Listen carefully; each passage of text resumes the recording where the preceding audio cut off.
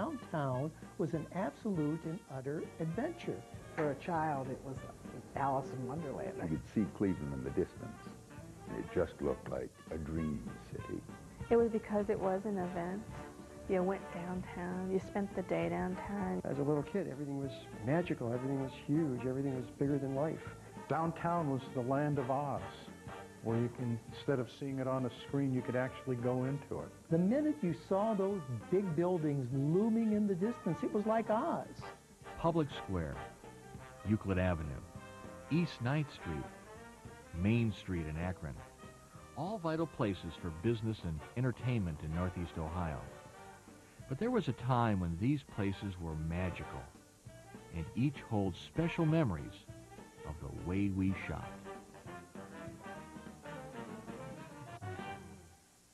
From the 1920s through the 1960s, it was the golden era of downtown shopping. That was before the heyday of malls and interstates, a time when downtown was the place to be, to eat, to shop, to see and be seen. It was an event. We always took the bus downtown. So, I mean, by the time you took the bus downtown, you made a day of it. You'd go from store to store. We'd always eat. I mean, it was just, I don't know, much more of an adventure, much more exciting than going to the mall. Neighborhood stores, by their size and by the fact that they were usually individual stores, were limited in the merchandise that they could offer, this high style that they could offer. So yes, you had to come downtown. Downtown was a magnet. Downtown was downtown. I mean, you lived in the suburbs and you thought of downtown as the place to go to for eating, for entertainment, and for shopping. Oh, it was a wonderful feeling because they had all the different stores in downtown Akron, and they were always beautifully decorated. And that was what they would call a family affair. Everybody would go downtown, and it was called window shopping. You had to plan the day. You didn't just jump into the car and go to the mall like we do today. And part of the magic was just getting there. Your journey downtown took you through different neighborhoods, past industrial sites, and into this world of one-of-a-kind places to eat, to see first-run movies and stage shows, and to shop at stores with everything imaginable.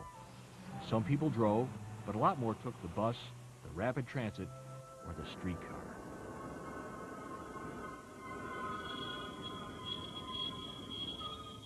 Come down from Collinwood in one of those wonderful streetcars.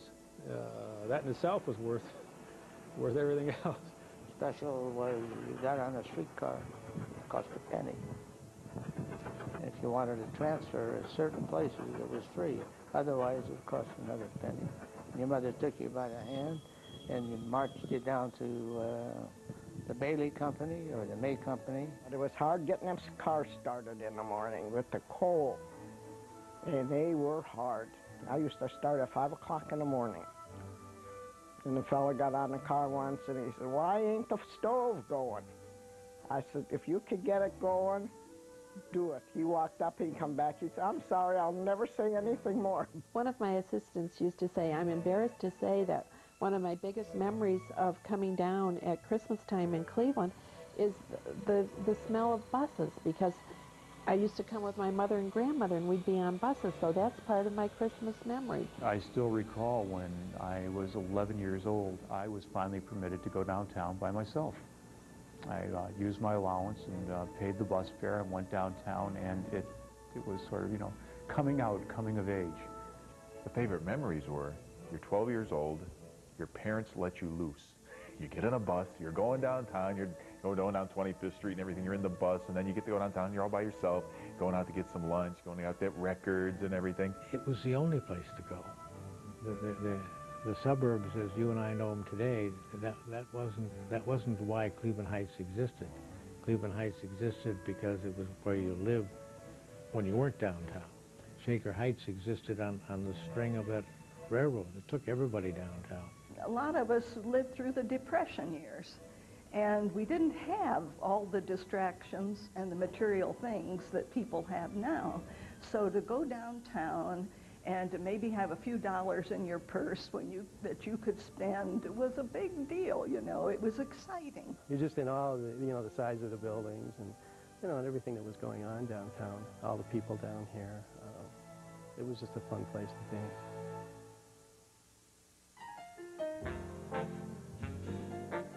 It was fun, because before you went down there, you made sure that you look like downtown. Oh, this is too big. Look this way.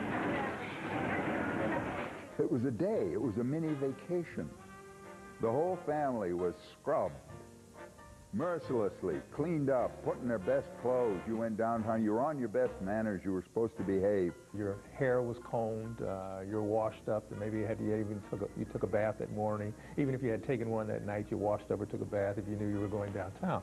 Cleanliness was next to godliness. There's no question about that. But you were all duded up to go downtown. That was almost like going to church, okay, when you would go downtown. My mother has a picture that's been in her wallet forever. Every time she opens her wallet, I see this picture. And it's my brother, my sister, her, and myself. Some fella came up with the camera, took our picture, and handed her card. I guess a woman or a female couldn't come downtown without her gloves, white gloves. You had to dress up. You couldn't come downtown casual.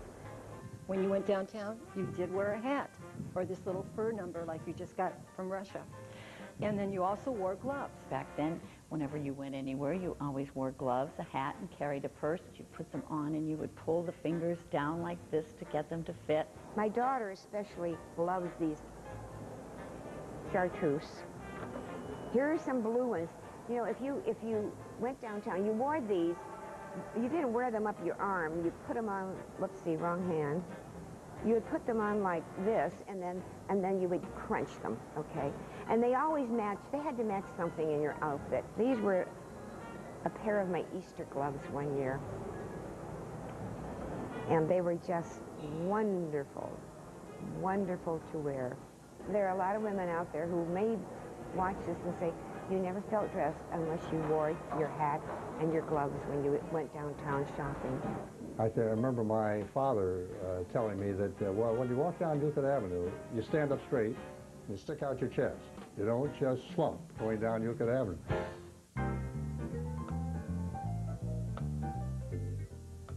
After you got all dressed up, you needed to decide where to go, and there were plenty of great choices. Hallie's would be the Cleveland equivalent of Saks Fifth Avenue. Higbee's would be not Saks, but would try to be close to a Bloomingdale's, would sort of be a little notch below, but right in there. May Company, it'd be more in the league of a Macy's or a Gimbel's. In those days, at the high end, there was the Hallie Brothers Company, and that was known as the carriage store. There were doormen, uniformed liveried doormen on the Euclid side and the Huron Road side. Probably the next level down would have been the Higbee Company, May Company, Sterling Linder, and William Taylor were all pretty much clustered as the next level. I would say Higbee's in those days was immediately below the Hallie Brothers Company, and then Bailey's was the store for everybody. I mean, it was more of a budget operation. In Akron, downtown shoppers had similar choices. If you would just stand there at the corner of State Street and watch the people go back and forth, they would be going to Polsky's, and then they'd go over to O'Neill's, and that's what you saw. And lots of people going across the street from one store to the other. Polsky's was more of a designer type of merchandise. O'Neill's was noted for bargains and remnant days and warehouse sales. That was the difference between O'Neill's and Polsky's. We had another department store, Yeager's, and Yeager's was kind of the trendy place, the little more expensive, an older looking building that was more like the place for the establishment to go to shop. My mother always felt comfortable with O'Neill's. I felt comfortable with O'Neill's.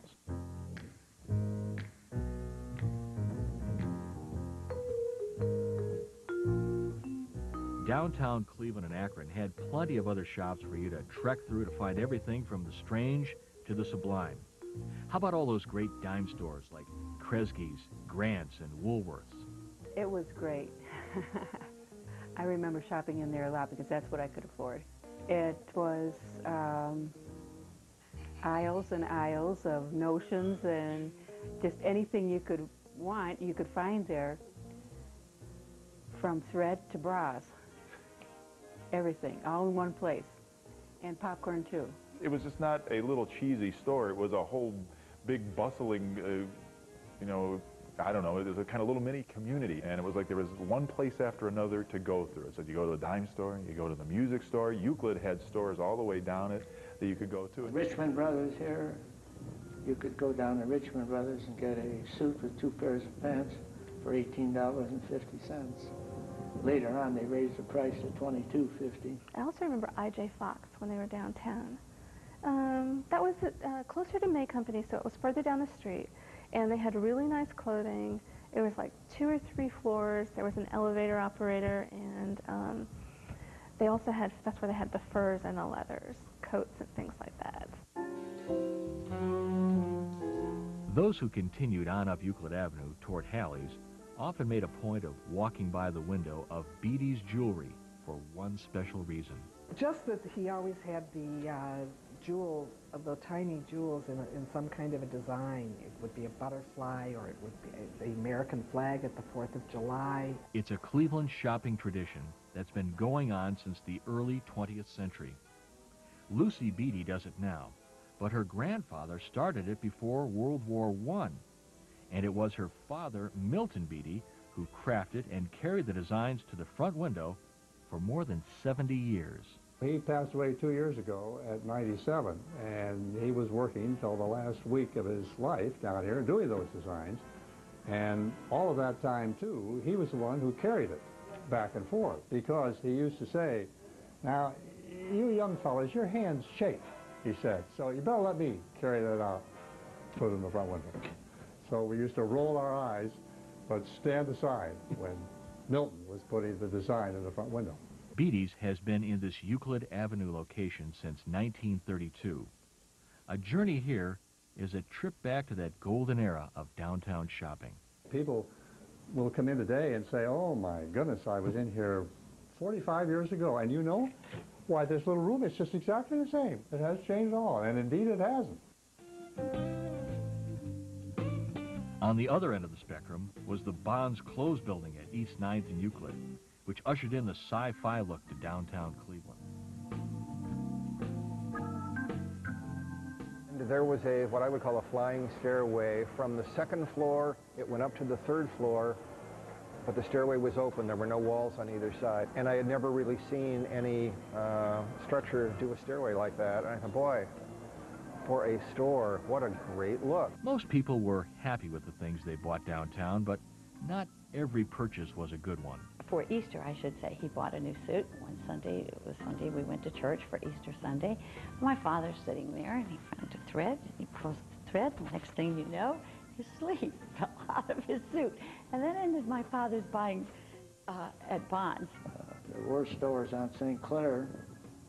It was called Capitol Clothes, where my parents took me, and I got a suit, a coat, and a cap.